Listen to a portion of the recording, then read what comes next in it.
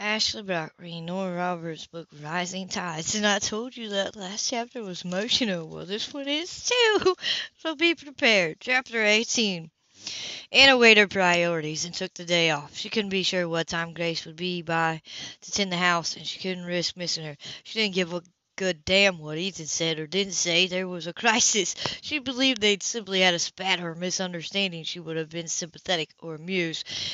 Whichever was most called for. It wasn't a misunderstanding that had put misery into Ethan's eyes. Oh, he had a way of hiding it, she mused as she slowly and ruthlessly tugged out weeds that threatened her begonias in the front yard bed, and he hid his more personal feelings very well. It just so happened she was a professional at filtering through to emotion. Too bad for him that she inherited a social worker for sister-in-law. She poked at Seth a bit. There was no doubt in her mind the boy knew something, but she run straight into unwavering male loyalty. All she got out of him was a quaint shrug and a zip lip. She could have wielded it out she could wield it out nonetheless, but she hadn't had the heart to put a chip in that lovely bond Seth could keep his loyalty to Ethan. Anna would work on Grace. She was positive they hadn't seen each other for days. It was pathetically easy to keep tabs on Ethan. He was out on the water every morning and in the boatyard every afternoon, and through the evening poked at his dinner, then retreated to his room, where she'd seen the light slanting under his door well into the night or on several occasions. Brooding, she thought, with an impatient shake of her head, and if he wasn't brooding, he was looking for a fight. She had broken up what would certainly have been bloodshed over the weekend when she walked in on the three brothers going nose to nose in the boatyard, Seth looking on with avid interest.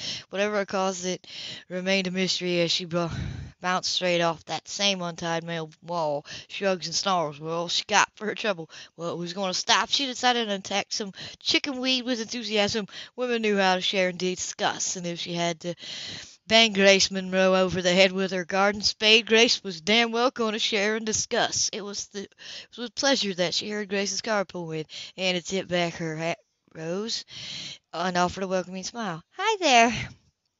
"Hello, Anna. I thought you'd be at work." "Took a mental health day." "Oh, yes, misery here as well," she mused, and not quite as well coated as Ethan. "You didn't bring Aubrey with you?" "No, my mother wanted her today." Grace ran a hand up and down the strap of the oversized bag over her shoulder. "Well, I'll get started and let you get back to your gardening. I was just looking for an excuse to take a break. Why don't we sit down on the porch a minute? I really should get the first load of laundry in." "Grace?" Anna laid a gentle hand on her arm. "Sit down. Talk to me. I count you as one of my friends, so I hope you count me as one of yours." "I do." Grace's voice wavered. She'd take 3 breaths to say, "I do, Anna." "Then let's sit down. Tell me what's happened to make you and Ethan so unhappy." "I don't know if I can." But she was tired, bone tired, so she sat down and said, "I guess I made a mess of everything." "How?" She cried herself dry, Grace thought. Not that it'd help. Maybe it would help to talk things over with another woman, or she was beginning to feel close to. "I let myself assume," she began. "I let myself plan. Pick me flowers," she said with a helpless lift of her hands. "Picked you flowers?" And his eyes narrowed fractionally. "Raps my butt," she thought, filled it away for later retribution. "And he took me to dinner, candles and wine. I thought he was going to ask me to marry him. Ethan does things stage by stage, and I thought he was leading up to proposing." "Oh, of course you did. You're in love with each other. He's devoted to Aubrey, and she adores him. You're both nesters. Why wouldn't you think it?" Grace stared for a moment and let out a lumber. "I can't tell you what it means to hear you say that. But like such a fool—" "Well, stop. You're not a fool. I'm not, and I certainly thought it." "We were both wrong. He didn't ask me, but he loved me that night, Anna, so tenderly. I never believed anyone could feel so much for me. He had a nightmare later." "A nightmare?" "Yes." She understood it now. "It was bad, very bad, but he pretended it wasn't. Told me not to worry and brush it off, so I didn't think any more about it. Then—" Thoughtfully, she rubbed a faint bruise on her thigh that she'd given herself, bumping into a table of shinies. "The next day I decided if I sat around waiting for Ethan to do the asking, I'd have gray hair on my wedding day. Ethan doesn't exactly rush through life." "No, he doesn't. He gets things done in his own time, gets them done well. But he could sure use a poke now and then." "He does, doesn't he?" She couldn't stop the warm, wistful smile. Sometimes he just thinks things to death, and I thought this was going to be one of those times, so I made up my mind to do the asking myself. You asked Ethan to marry you? Hannah chuckled, leaned back. Atta girl, Grace. I had it all worked out, everything I wanted to say and how to say it. I thought on the water where he's most content, so I asked him to take me out for an evening sail. So lovely when the sun's setting and the sail's bright and full of wind. And I asked him. Anna slipped a hand over his. I gather he turned you down, but it was more than that. If you'd seen his face, he went so cold. He said he'd explain things to me when we got back, and he did. I don't feel right telling you, Anna, but it's Ethan's business. But he said he can't marry me, won't marry me, or anyone, ever. Anna didn't speak for a moment. She was Seth's caseworker, which meant she'd had full access to the files on the three men who would stand as his guardians. She knew their past nearly as well as they did. Is it because of what happened to him as a child? Grace's gaze flickered and stared straight ahead. He told you? No, but I know about it, most of it. It's part of my job. You know what his mother, that woman, did to him? Let other people do to him. He was only a little boy. I know that she forced him to have sex with clients for several years before she abandoned him. There are still copies of the medical reports in his file. I know that he was raped and beaten before Stella Quinn found him in the hospital, and I know what that kind of trauma, that kind of constant abuse can do. He can very well have become an abuser himself. It's a miserable, common cycle. But he didn't. No. He became a thoughtful, considerate man with nearly unflappable control. The scars are there under it. It's likely that his relationship with you has brought some of them closer to the surface. He won't let me help Anna. He's got it in his head that he can't risk having children because he's got her blood in him. Bad blood that he would pass on. He won't marry because marriage means family to him. He's wrong, and he is the best example of how wrong in his own mirror. He not only has her blood, but he spent the first 12 years, the most impersonal years, with her in an environment that could warp any young mind. Instead, he's Ethan Quinn. Why should his children that come from the two of you, be any less than he is? I wish I had thought to say that. I'm so shocked and sad and shaken. I don't think it would have mattered if I had. He wasn't going to listen, not to me. She said so. He doesn't think I'm strong enough to live with what he's lived with. He's wrong. Yes, he's wrong, but his mind's made up. He won't want me now. He says the choice is mine, but I know him. If I say I can accept this and we can go on as we are, it will eat at him until he pulls away. Can you accept it? I've asked myself that. Thought about that for days now. I love him enough to want to. Maybe to settle for it, at least for a while. But it would eat at me too. No, I can't accept it. Can't accept only one part of him. And I won't ask Albert to accept anything less than a father. Good for you. Now, what are you going to do about it? I don't know that there's anything I can do. Not when we both need different things. Anna let out. Grace, you're the only one who can decide. But let me tell you, Kim and I didn't just float to the altar or gossamer wings. We wanted different things, or thought we did. And to find out what we wanted together, we heard each other. We got in each other's faces and we dealt with it. It's hard to get in Ethan's face about anything, but it's not impossible. No, it's not impossible, but he wasn't honest with me, Anna. Underneath it all, I can't forget that. He let me spin my daydreams all the time, knowing he wasn't going to cut the threads of them. All the time, he was going to cut the threads of them and let me fall. He's sorry for it, I know, but so... You're angry! Yes, I guess I am. I had another man to do that to me. My father, she had coldly. I wanted to be a dancer, and he knew I was pining my hopes on it. I can't say he ever encouraged me, but he let me go on talking, taking lessons and wishing when I needed him to stand up and help me try for that dream. Cut the threads. Forgave him for it, or tried to, but things were never the same. Then I got pregnant and married Jack. Guess you could say that cut his threads, and he'd never forgiven me. Have you tried to resolve things there? No, I haven't. He gave me a choice, too, just like Ethan did, or what they seem to think of as a choice. Do this their way, accept it, or do without them. So I'll do without. I understand that, but, well, me, Buffoo, your pride, what does it do to your heart? When people break your heart, pride's all you've got left. And pride, Hannah thought, could turn cold and bitter without her. Let me talk to Ethan. I'll talk to him as soon as I can work out what needs to be said. She breathed on. I feel better, she realized. It helps to say it all out loud, and there's no one else I could say it to. I care about both of you. I know. We'll be all right. She gave Anna's hand a squeeze before she went. Yep, me stop feeling weepy. I hate feeling weepy. Now I'm gonna work off some of this mad I didn't realize was in there. She managed to smile. You're gonna have a damn clean house when I'm done. A clean like a maniac when I'm working off a mad. Don't work at all. I had a thought as Grace went inside. Save some of it for that idiot Ethan. Took 2.5 hours for Grace to scrub, rinse, dust, and polish her way through the second floor. She had a bad moment in Ethan's room where the scent of the sea clung to the air and the small, careless pieces of his daily life were scattered about. But she drew herself in, calling on some same core of steel that had gotten her through a divorce and a painful family rift. Worked help, as it always had. Good, studious manual labor kept both her hands and her mind busy. Life went on. She knew it firsthand, and you got through it from one day to the next.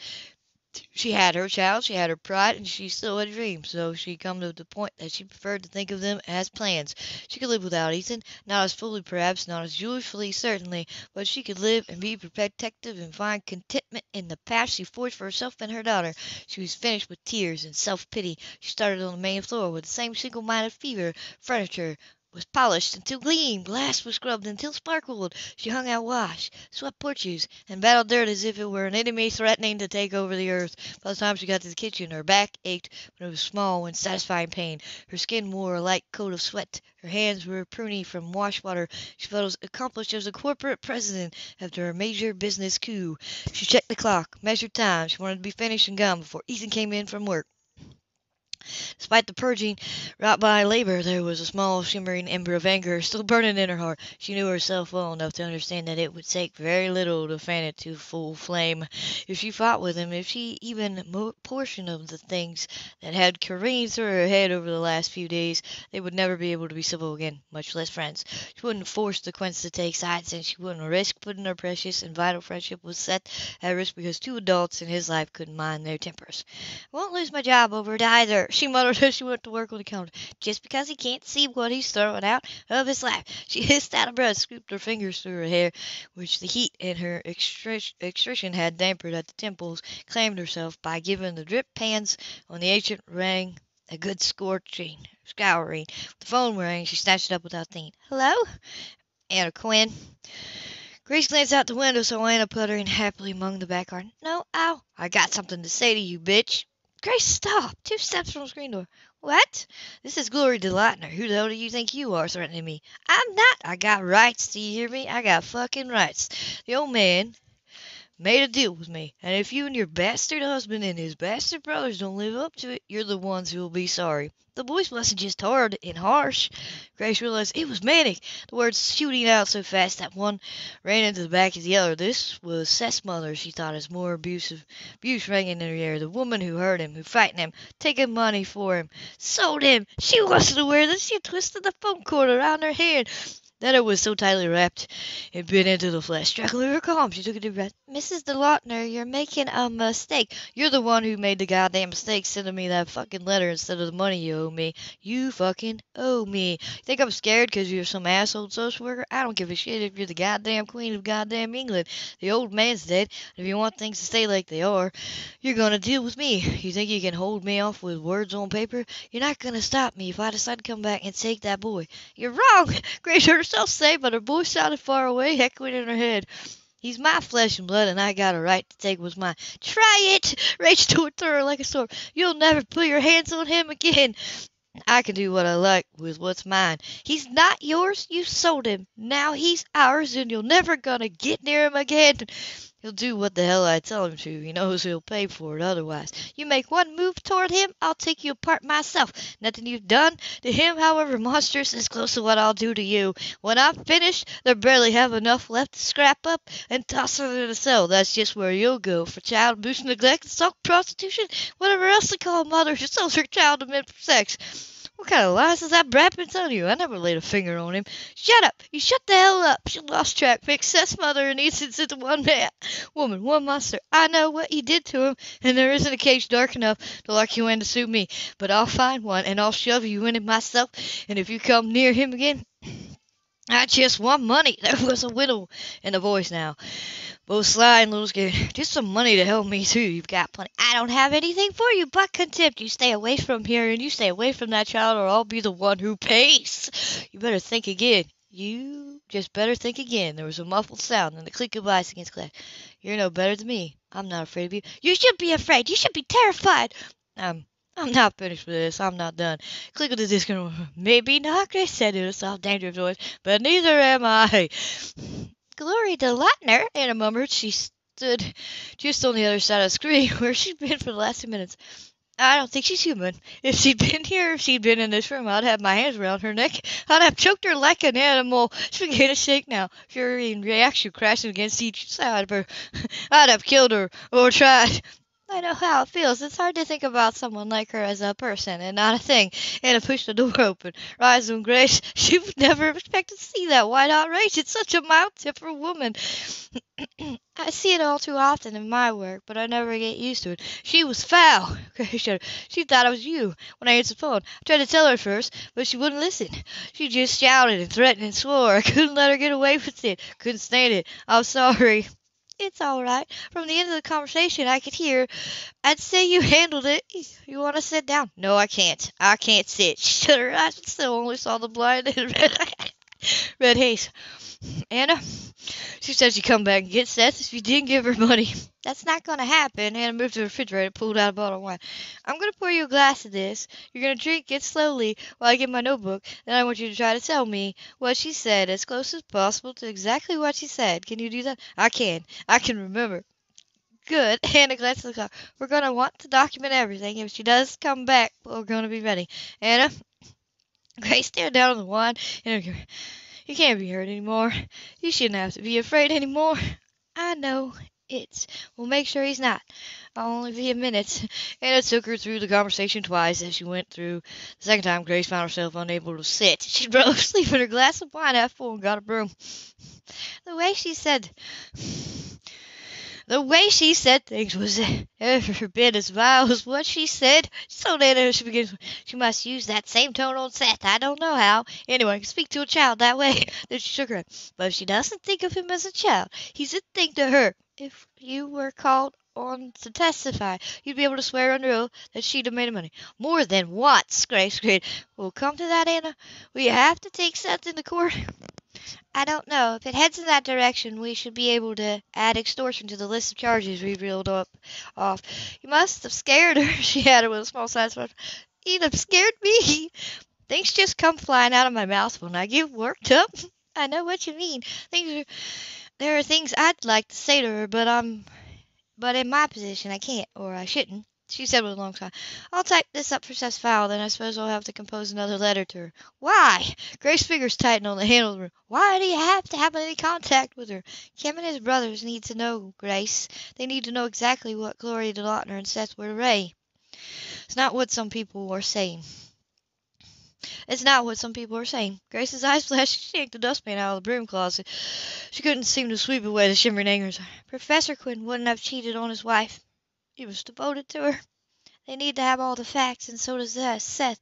I'll give you a fact. Professor Quinn had taste. He wouldn't have looked twice at a woman like Gloria DeLautner unless it was with pity or disgust. Cam certainly feels the same way, but another thing people say is that when they look at Seth, they see Ray Quinn's eyes. Well, there's another explanation for it, that's all. Her own eyes were hot as she shoved the broom and dustpan away, yanked out a bucket and mop.